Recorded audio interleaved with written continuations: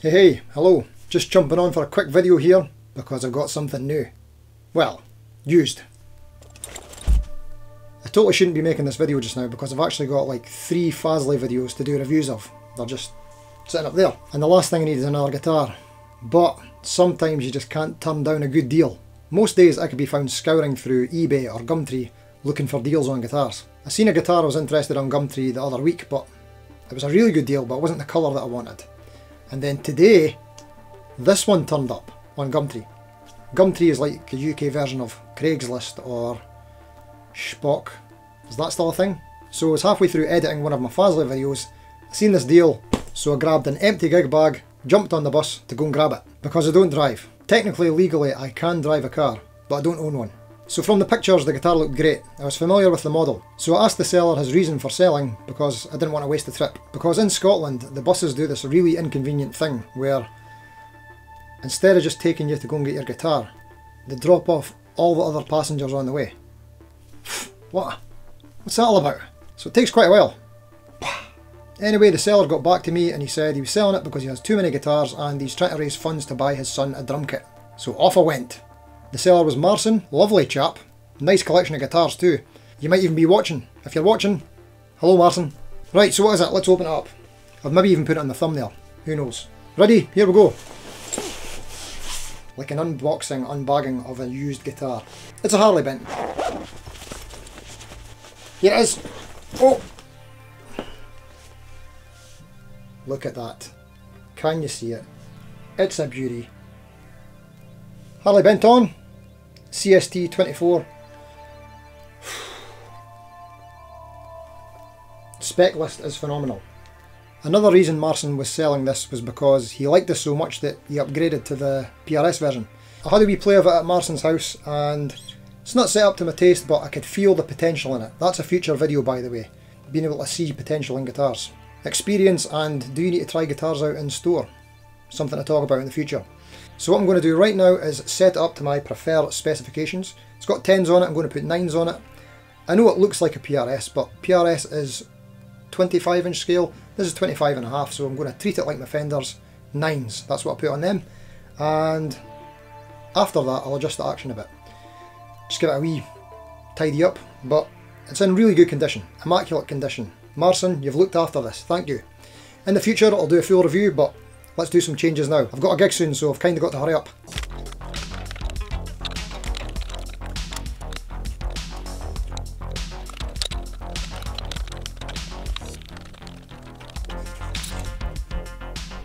I love it when we get to this bit and you get the opportunity to wipe away the dust.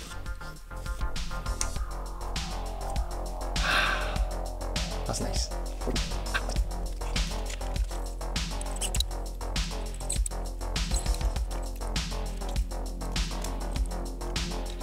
I've never had a guitar with this type of trem before, so cool.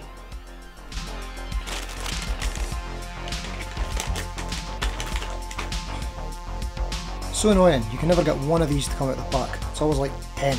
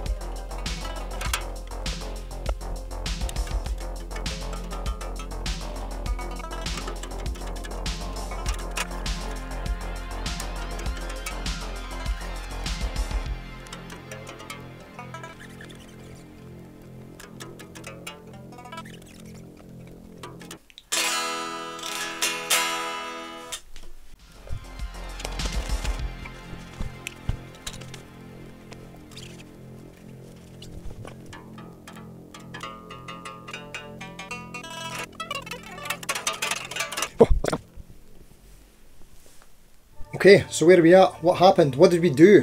So I took off the strings, cleaned up the fretboard with just like a antibacterial wet wipe that you get for your kitchen or something like that. It's soft, it's not like super duper chemical toxic.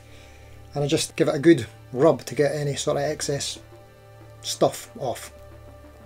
That's only on there temporarily, and then I dry it off, and then we lemon oil it quite generously, rub that in, leave it to sit for a wee minute, clean the rest of the body, polish the rest of the body, and then wipe off the excess lemon oil, get the new strings on, went for a set of elixirs, go with what you know. That's going to give me a better idea of what this guitar can feel like, because I use Elixir 9s on everything, because they're the best. Tuned it up, stretched out the strings. I find that doing that between 4 and 6 times, stretch, retune, that usually lets them settle in a bit. From changing the strings, I'd actually adjusted the bridge posts mistakenly when I was polishing it, and I've never used this bridge before, so the new gauge strings and possibly turning these a bit too low resulted in the first and second strings buzzing a little bit, so you might have seen me with that massive screwdriver there taking that up a little bit.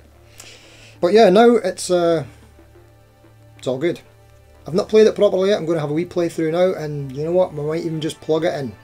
But first, how does it sound acoustically? Because it is semi-hollow after all.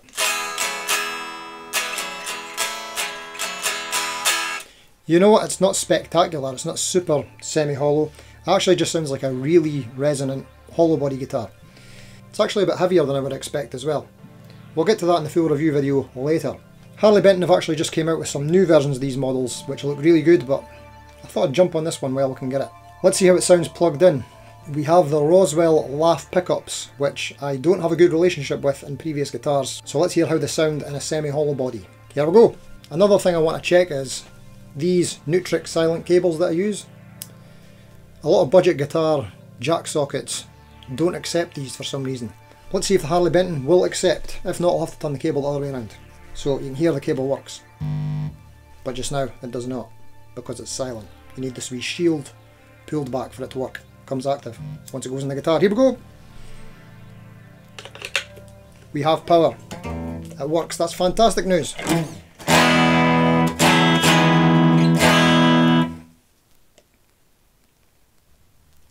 It's hard to tell. It does sound really bright, that I like, but we'll have another variable in here. The brand new Elixir strings also sound very bright.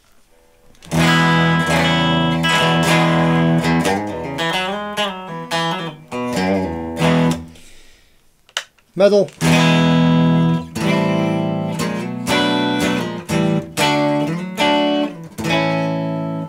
Neck.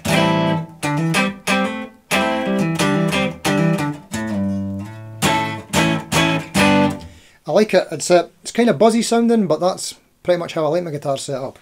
I like a little bit of buzz so I can get that super low action. Because I'm very weak. We'll also get split sounds in here too. Back to the bridge. Bridge split. Middle. Split. Middle and neck split. Neck split. Can it do it? It's something. It's its own thing. I've kind of started doing this thing where if the guitar passes the first initial test, like this one has already, then I get to treat it with some nice effects. So I'm going to go change over the sound, get a little bit of reverb on, a little bit of delay, go through a more voxy type amp, and I've even turned the volume up a bit too. Right.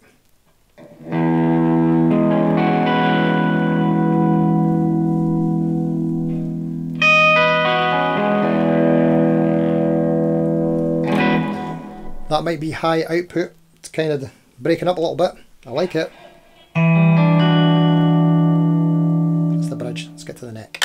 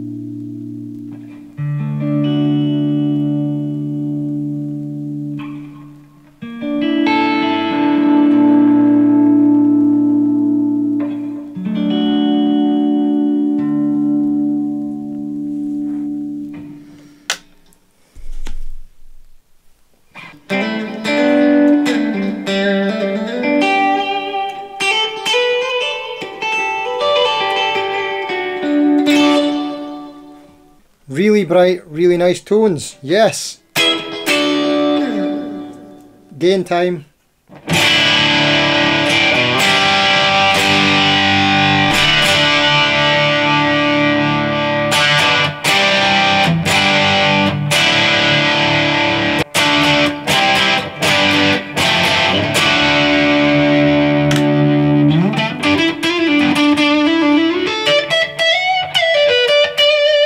That's just went out of tune a little bit, but it's fair enough. You might have noticed that I took the truss rod cover off when I was putting the strings on because it's a lighter gauge of strings, so there's a good chance we'll need to adjust it. It feels like I probably need to add a little bit more relief in the neck. It's probably too straight, we're getting a bit more buzzing, or it could come up from here a little bit. I'll tweak it a bit more, get it dialed in, but so far so good. First impressions, I really like this, and these laugh pickups from Roswell, which I usually do not like at all, kind of work. So how about you? Harley Benton CST, any experience? Let me know in the comments. This isn't usually my kind of thing, but so far I kind of like it. I'm interested to see if it's a keeper. If you've enjoyed the video, consider giving it a wee like, wee thumbs up, or you can even subscribe to the channel. You might like that. Good chance you won't, but okay. Thanks for watching. Until next time. See you later.